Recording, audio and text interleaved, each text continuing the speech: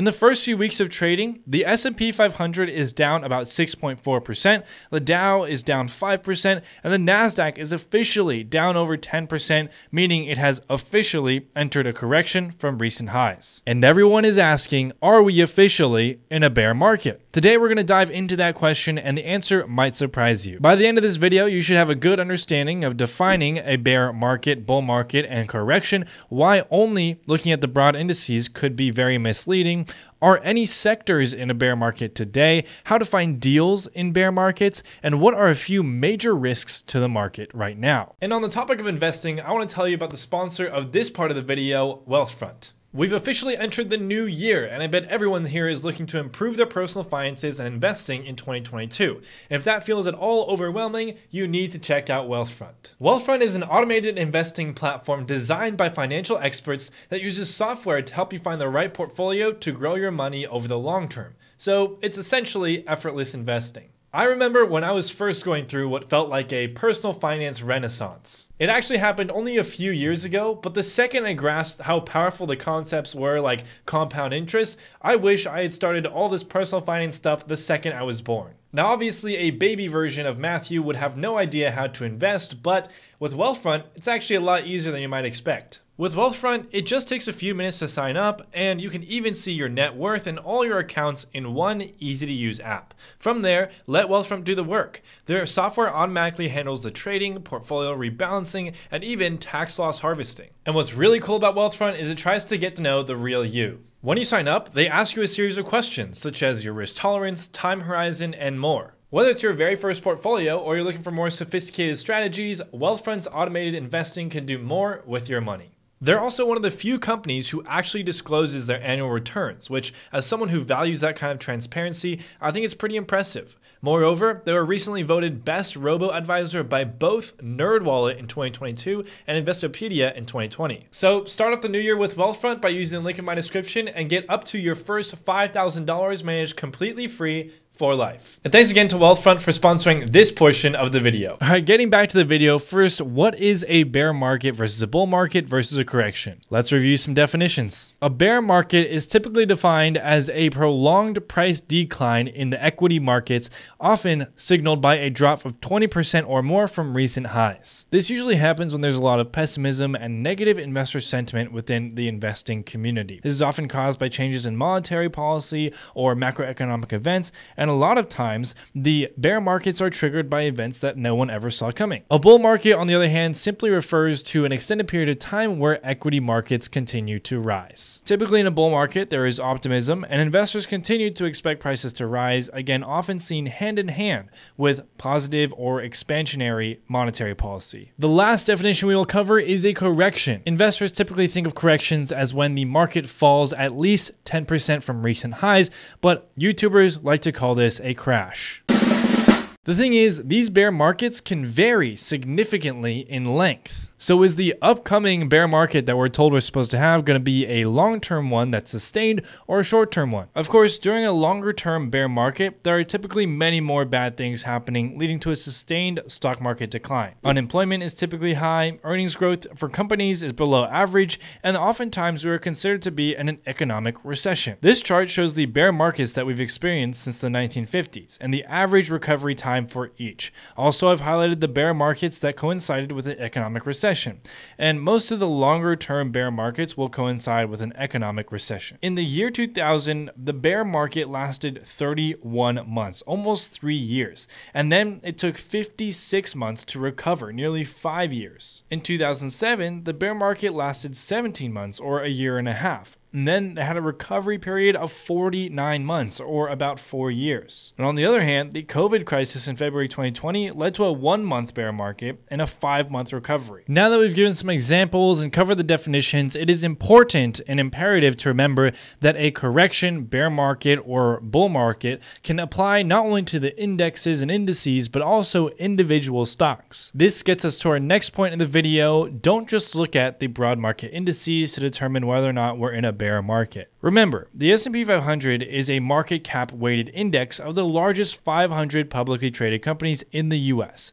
By market cap weighted, that means the companies with the largest market cap will contribute a larger percentage to the return of the index. And those with a smaller market cap, think companies numbers 400 to 500 on the list, they'll have a much smaller contribution. At the end of 2021, the top 10 companies in the index accounted for 30% of the market capitalization of the index. As a result, these companies ended up massively skewing the index performance. The reason this is important for this particular discussion is because if these companies are having a strong year, or if they are down but not down that much, they could be hiding the negative performance of many other smaller companies. In other words, despite the fact that the S&P 500 is technically not in a bear market, that does not mean that many stocks within that very indices cannot be in a bear market. All right, so just as an example, as of January 6, 2022, Yahoo Finance's screen of just technology companies within the S&P 500 that were down 20% or more from their 52-week high. That 20% is, again, the level that's generally considered a bear market. 25 companies are on that list. 25. Some of these are huge names, companies that you'd recognize like Twitter, PayPal, Salesforce, Intel, and even Nvidia, which has been one of the hottest stocks of the last few years in the entire market. Peeling back the onion and looking beyond just broad market indices is really important when thinking about whether some companies might be in a bear market or not. These stocks on an individual basis are technically in a bear market. And similar to the S&P 500, the NASDAQ is a market cap weighted index as well, except it has even greater concentration. The NASDAQ index is made up of 100 primarily technology companies, and the top 10 stocks make up over 50% of the index market cap weight. If Apple, Microsoft, and Amazon have incredible years, it might not matter what 50 other companies in the NASDAQ do during the year, since the cap weight is so skewed. The point of all this is that based on the simple definition of a 20% stock price decline, it does not appear that the broad market indices are in a bear market, though the NASDAQ is now in a correction. However, looking at individual stocks tells a different story. 85 stocks in the S&P 500, so nearly 20% of the index, are down at least 20% from their 52-week highs as of January 12, 2022. Many of these stocks are spread across many different industries, some of which may not be too surprising. They include gaming and leisure, healthcare, technology, financials, and airlines. Now, a key ability is to be able to find stocks in a bear market that are a good deal, and you can start by doing a simple screen, similar to what Yahoo Finance put together for us that we showed earlier in the video. Another tool is to look at the S&P sectors to see if there are any certain sectors that might be worth paying attention to. So let's take a quick look at the performance of the main industries and sectors.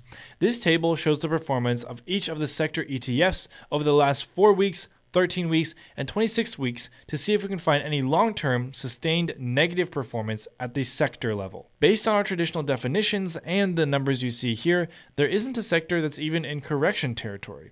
This said, there are a number of sectors that have slightly negative performance over the last 4-week period, which show a bit of weakness in the market, but it's certainly not showing any sustained long-term weakness across any sector. And then to take it one step further, you could also do screeners on the company level by using tools like FinViz. You can change filters such as market cap, profit margins, growth rates, valuation, price action, etc.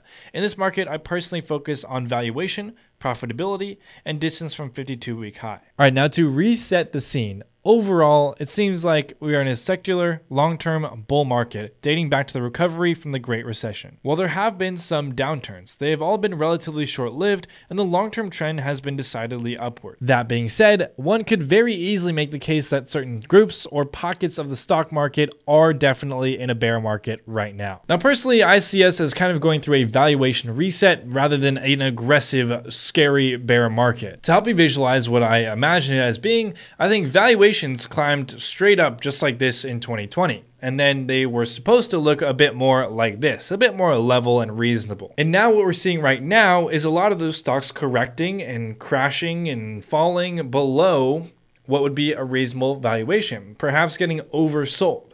But once we reach a bottom, and eventually we shall, in my opinion, the good companies, the quality companies, the good businesses, they will rise back to the top and continue this upward trajectory with their valuation, their fundamentals, and all that stuff. But all of the bad companies, the companies that never deserve to be at such a high valuation or premium in the first place, they're all going to stay down here. Now, in case we are headed for a bear market, here are a few things that could put a pause to this rally. Inflation, of course, it's no surprise. You've probably seen it on the news every single day, but some of the biggest headlines recently have been about wage inflation and commodity price inflation. Practically, for companies, this means that costs are going to go up, which typically means that their margins and profitability will get compressed. If wage pressure continues to rise, as we are currently seeing, this means that employers will need to pay employees more money, which is a higher overall expense for them. Similarly, if input costs of materials and other items that companies need to make their products keeps going up, then it also increases expenses. Now, there is a chance that some of this increase in prices gets passed along to the end buyer, but this is hard to know how much they'll be able to increase prices to the consumers, and it's also why pricing power is so important during a period of inflation. As a result, longer-term sustained inflation can definitely pose a risk to earnings growth and thus the stock market. Another way to explain what I just said simply is if you took the lemonade stand example and say you had a nice little girl named Sally run the lemonade stand for you, but all of a sudden you have to pay Sally more, and now your lemonade and your sugar cost more as well, and you can't raise the price of your lemonade very much because there are 10 other lemonade stands on the very same corner as you. So yeah, your lemonade stand is not going to be quite as profitable as before, and therefore the earnings for your business will decrease, and if earnings decrease, suddenly your price to earnings ratio looks very expensive. So to fix that, the market drops your stock price. In addition to company earnings, inflation will hurt consumer confidence. If consumers continue to see prices of goods that they buy in the store keep going up, they will be more concerned about spending the money. Thus, it would slow purchasing activity, meaning companies aren't going to have as many people or customers coming to their stores or using their services, and therefore they'll see lower revenue. Rising rates is another concern, with companies have had the benefit of access to cheap capital and low borrowing costs for the last pretty much 12 years. If access to cheap capital goes away by an increase in interest rates, which is broadly expected to start happening very soon, then this could slow growth. As you can see here, the federal funds rate has been kept at nearly zero since 2008 crisis, except for a period in late 2015 through 2020, when it was gradually increased. The blue and green dots forecast where the FOMC and market participants expect rates to be in the next few years, and both of them expect them to increase. Rising rates are especially a risk to high growth stocks that depend heavily on cheap capital to accelerate the growth of their business, and from a technical standpoint, higher rates will dampen the value of future earnings and put downward pressure on analyst target stock prices. And finally, taxes. The last piece we'll touch on is the corporate tax. While nobody seems to know what's going on in Congress when it comes to passing new legislation, the common theme is that taxes will go up if Democrats get their way here. If corporate taxes go up, this will directly impact company earnings, making it harder to sustain higher earnings growth rates. Having less capital available for reinvestment into the business or inorganic growth, such as M&A activity, is likely another headwind for stocks. With what you hopefully have learned, you should now be looking at the potential bear market in front of us and asking yourself, is it going to be short-term or long-term? Additionally, you should be thinking beyond just the broad-based stock indices and dig deeper into the sector level and the company level. Just because the index looks to be performing well or half decently or not being dragged down quite as dramatically does not mean that all the stocks in the index are not getting crushed too. I hope you guys learned something and enjoyed the video. All I ask is that you hit that like button so it gets to more people and subscribe if you're new. I'll see you in the next one.